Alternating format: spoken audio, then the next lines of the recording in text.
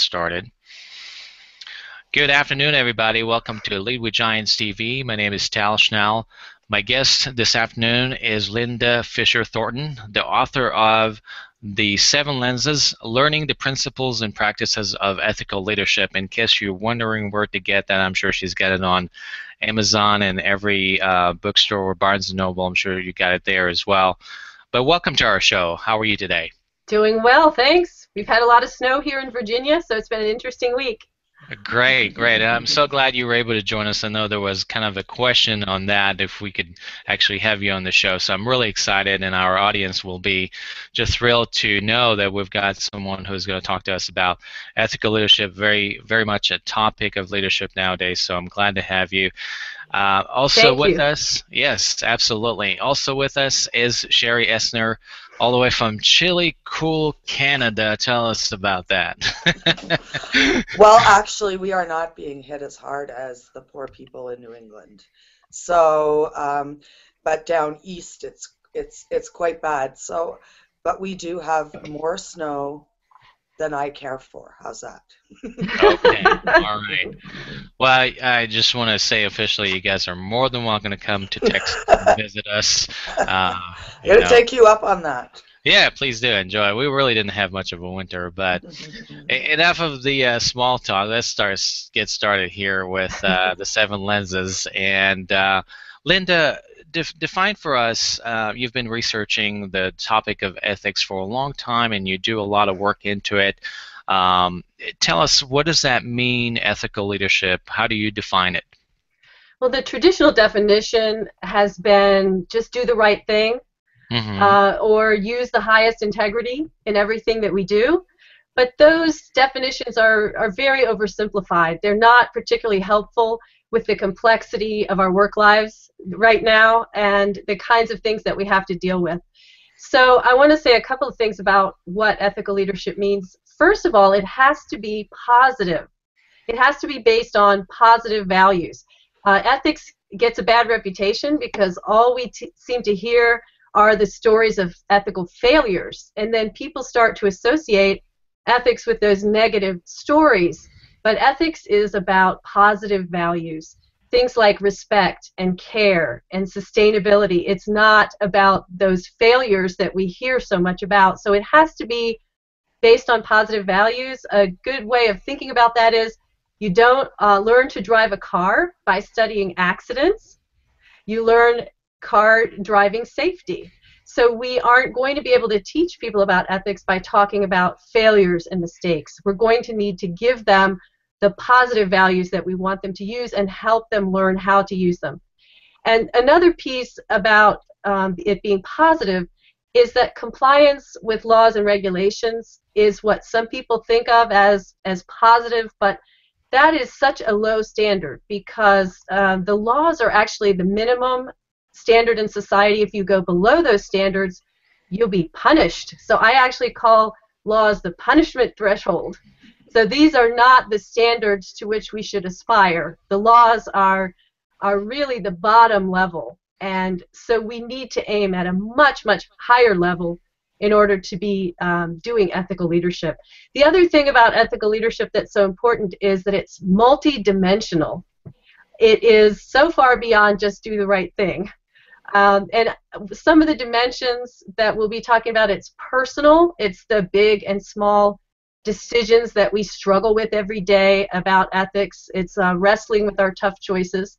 It's interpersonal. It's how I treat other people and how the way I treat them has an impact on them, either positive or negative. It's also contextual. Do we have a positive intent and impact with what we're doing? Are we going into a leadership decision with those things in mind? We have to be aware of what's happening around us. It's also societal. You know, what impact are we having on society at large? Are we making it better, or are we making life more difficult for people and having a negative effect? And it's also environmental, of course, in terms of sustainability and honoring life and the planet. So we have many different, and those aren't even all the dimensions, but that's a good sampling of the kinds of dimensions that make up what I think of as ethical leadership. So it's more like looking through a kaleidoscope than through a microscope. If you look through a microscope, you might see character, for example, or you might see the law, you might see a little piece of it. But you really need to look at a much broader view through a kaleidoscope to see the full picture of what ethical leadership means. And I think you're right, because most of the time what we hear about ethical leadership is really what's in the news, what's out there with leaders, business leaders, and political leaders. We always see the bad examples. We see what not to do. So I think you're right about that. And it kind of made me really think about what you said, that if we can look at it from a different perspective of there are some really positive things that come along with ethical leadership, which is obviously laid out in your book as well. But the hype and the media always gives us the negative view of ethical leadership, rather than showing actually the good examples of what someone may have done in their organizations, or even political leaders that have done something right. May not be a news catching because of that, but let's look at each one of those lenses that you describe in the book. Kind of walk us briefly through those, so the audience can get a kind of a feel for what your area of the work that you've done with ethical leadership. Certainly. So we're balancing multiple values, and we are needing to honor multiple constituents. The very first lens is profit, and you can't really get away from talking about profitability when you're talking about responsible leadership. It's something that many people believe is part of ethical responsibility, because in order to stay in business, unless it's a nonprofit setup, business will need to make a profit. But the problem with just stopping there in terms of making ethical decisions is that money does not have any moral grounding. It's a token of exchange, but it doesn't have a moral underpinning. So we need to think beyond just the profitability. We've seen a lot of people stop there and just focus on the money. The second lens is law. It's how will we honor the laws and regulations and avoid punishments and penalties. And again, that's a critical part of ethical responsibility, but it aims too low to stop there, because if you just aim at the level of compliance with laws, you are at the lowest possible level of ethics before being punished. The third lens gets us out of that problem. It's to demonstrate character. And this is the very personal part of ethical leadership, where we demonstrate integrity and congruence and ethical awareness of how we impact others and what's going on in the world and how it needs to inform our decisions. And character is incredibly important, but if we stop there, we are missing the interpersonal aspects of ethical leadership, so we need to go on to lens 4, which is people. And this is about how we respect and care for people. This is about places like the Great Places to Work. The Great Places to Work, for example, are placing a high priority on demonstrating care generally for people. And this would include full inclusion and respect for differences and all the things that go into making people have a situation where they can do their very, very best work. And then going beyond people to lens 5 is communities. How are we involving our employees in making lives better in the communities that we serve? How are we having a positive ripple effect on those communities? And then lens 6 is the planet. How are we honoring life and nature and ecosystems and leaving the planet in good shape for our well-being and the well-being of future generations? And then lens 7 is the absolute highest level, longest term, and the broadest, and that's the greater good. So basically, when you're talking about the greater good, you're wanting to leave the world better for future generations, better than you found it. And this is at a very high level of development as an ethical leader if you're aiming at that level. And I want to say that in the book, there's a graphic that shows that these lenses are not all equal. If you can imagine a megaphone, and profit is the small circle, and then it goes out from there. Profit is very self-focused, is what do we get out of it? And that's very close to self. And then the farther out you go, to character and dealing with other people and communities, you begin to think about self and others, and then later self, others, and society. And the more constituents that you include in your ethical leadership choices, the highest level, the higher level of human development that shows as an ethical leader. So it is really a journey of growth, of human growth, and learning that helps us expand generally by being in situations that are new to us and being with people who are not like us, and broadening our sense of the world and becoming good global citizens over a gradual process. But so these 7 lenses get us away from is something ethical or not, which is too basic a question, to which ones of the 7 lenses were honored in the situation. And it's a great way. I teach applied ethics at the University of Richmond, and with my students, we take the news clippings from that week, the ethics stories, there always are some, and we put them through the 7 lenses, and it helps us to understand exactly what is going on in the cases.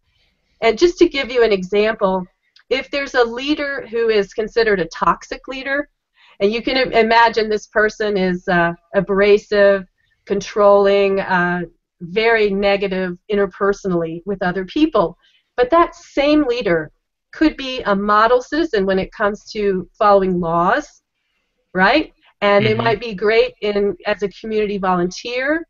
They might be helping clean up the planet.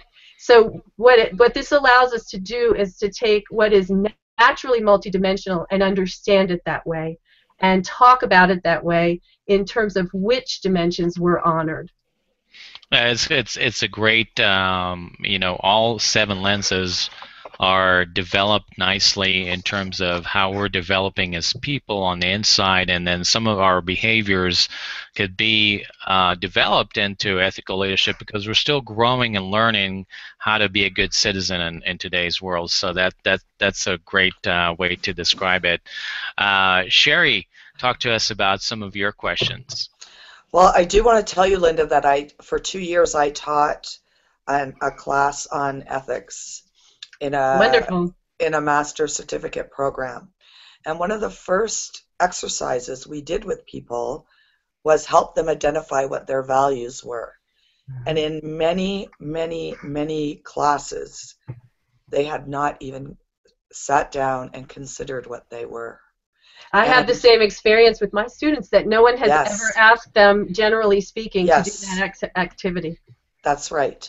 And it really helps open up ideas. So part of the course was, one night we would have a lecture, but the next week we would have a discussion. And the discussions were really, really great. And what I love about your book is that you talk about this is how you grow into being an ethical leader and what's needed for the future.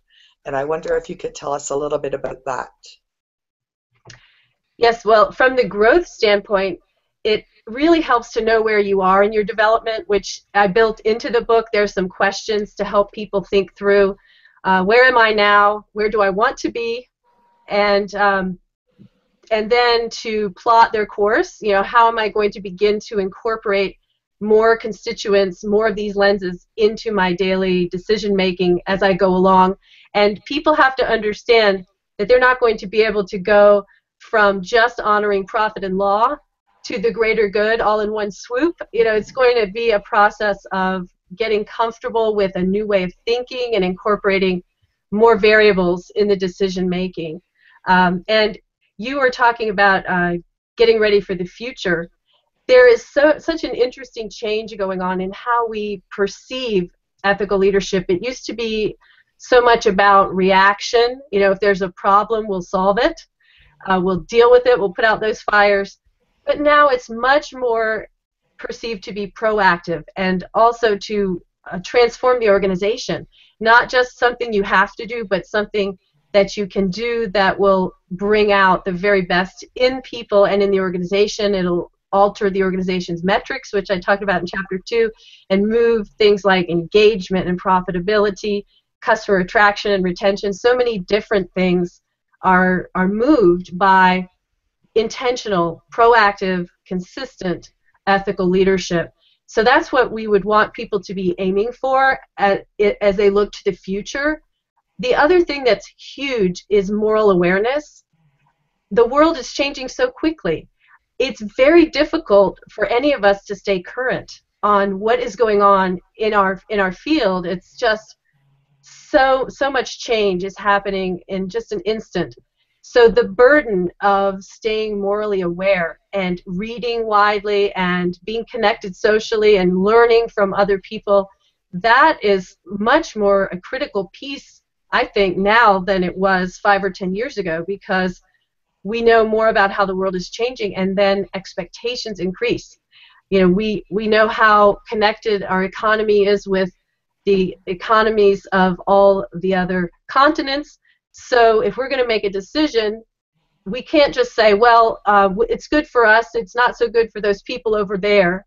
Those people over there are on Twitter talking about what's happening to them. So there's a much higher set of stakes for people to stay connected and stay aware.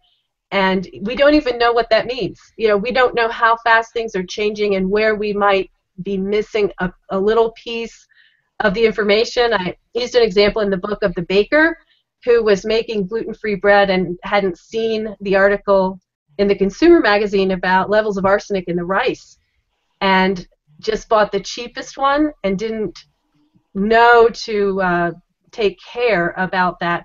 And of course then was having customers phoning in saying, who's your rice supplier? We've seen this article, we don't want toxic bread, you know. And so that baker who may want to do the work responsibly can easily move out of that zone by just not reading, not being aware of what's going on in the world. It's true, and I just want to point out that how I found out about your book was through social media. Fantastic. I did not go into a bookstore and stand there looking at the books going, this looks interesting. I found out about it through social media, and since I've read it, I have been definitely sharing it. I belong to a project management chapter, and yours is one of the books that we do raffle off during meetings. And actually, our meeting last month, the meeting we had last week, was about ethics. So it's a hot topic. It is a very hot topic, and people are now starting to understand that they have to take a look at that.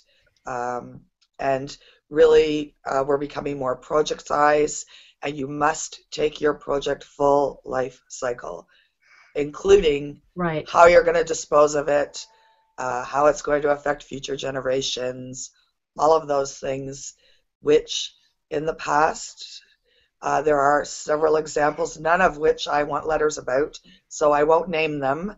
But really, the history has taught us that. And we're much more critical now of planned obsolescence. Yes. It's harder to shop if you're wanting to be an ethically informed consumer, because so many companies have products that are intended to wear out after a certain period of time, so that we'll have to buy a new one. And that isn't good business from a sustainability standpoint at all, and people are beginning to not so readily accept that. That's right. And there are becoming some creative solutions to that, in terms of, you know, maybe you trade in your smartphone for the new one and they recycle the parts, you know, into something new, so that it's a bit more sustainable and it doesn't just lead to filling up landfills, for example. Totally agree. Totally agree. Linda, we've got, I'm sorry, go ahead. Oh, you please go ahead. We've got just kind of a couple of, probably just a few more minutes, but I wanted to spend some time and get your perspective on, because we covered a lot, and we really liked the insightful idea of thinking about it from a values and having a positive way to look at ethical behavior.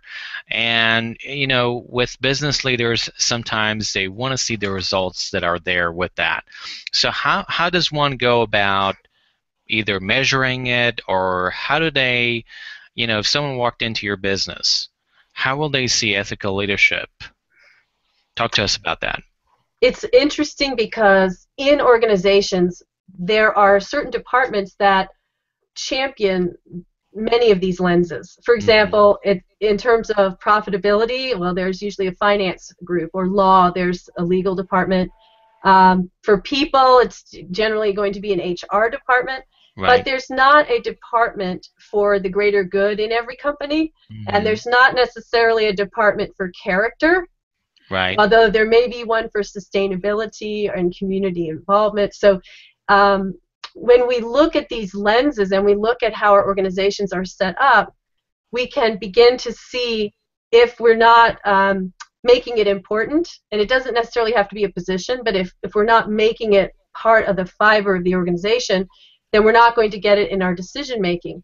The other piece of that is what the CEO does and what senior leaders do will set the tone for the entire organization. So if they make a commitment to attempting to honor all of these lenses, then that's what the rest of the organization will do, and you'll be able to see when you walk into a place, you'll be able to see that kind of commitment to people and to community and environment. You'll be able to see that kind of thinking. But if the CEO or the senior leadership team is not ethically aware, not keeping up with how the world is changing, then it's going to be very difficult to champion all of these lenses without that kind of high-level support and to see it happening in the organization. So what leaders need to do is help people balance out honoring the high ethical standards that I propose in my book and making the quarterly numbers and getting the projects completed. How do you do both? Because it's easy for people to say, well, I can cheat and make the numbers, or I can do it ethically and we won't make the numbers. How can we do it all by working together creatively as a team? And there's usually a way to do it when people have that kind of open communication and teamwork to make it happen. It sounds like what you're talking about is the leader or the business executives have to demonstrate through their own leadership. Lead by example is key to demonstrate. Maybe it's hard to demonstrate all of these 7 lenses through a specific business, as you just mentioned, because could be a departmental. But if one wants to really drive it, one wants to really live those values that you share, they'll have to demonstrate that through their own leadership, through their own, so people can trust their leader, right? Right. And trust is a big part of an ethical culture, because you need that high level of trust for people to be able to say to a leader, I'm in an uncomfortable ethical situation and I need your help. If you don't have a high level of trust, it's not going to seem safe for people to bring forward those challenges that they're dealing with and ask for help in working them through in an ethical way. So that trust is going to be a critical part of making it all work. There are also 14 guiding principles in the book that we don't have time to talk about today, but in terms of what it looks like when you implement all these lenses in daily leadership in ways that bring out the best in people. And so those guiding principles are a roadmap for leaders wanting to take this ethical leadership journey. And there's more information about that and resources on my website at leadingincontext.com.